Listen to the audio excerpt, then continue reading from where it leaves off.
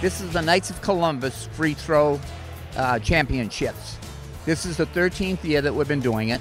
Ages go from 9 to 14. That's both boys and girls. This is the local level. Each of the shooters come up, they get 15 shots, and when they finish, then they just turn the paper into the scorekeepers, and then they'll do all of the work to find out how they did. At the end of this, all of the champions of each level, each age level, we will have a little get-together where all of the kids receive their trophies in a ceremony. They also get a tremendous cake, beautiful cake, and they all look forward to seeing that. So all met grandma, grandpa, everybody. We had a tremendous showing the last time. We couldn't have, you know, we had probably 50, 60 people.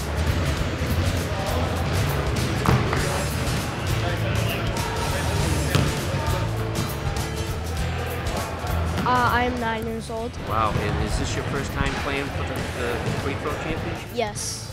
How'd you do today? I did pretty good.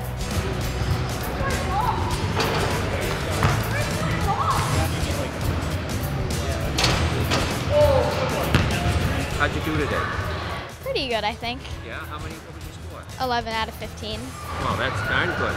Is this your first time playing?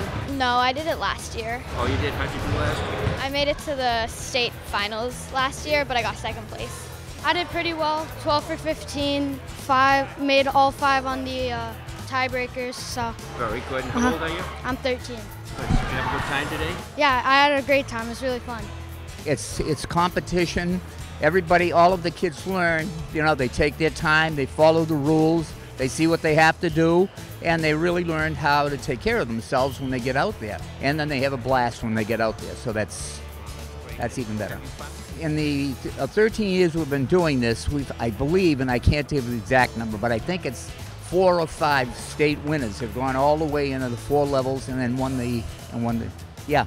It's quite an event to see, especially when they get deeper into the playoffs.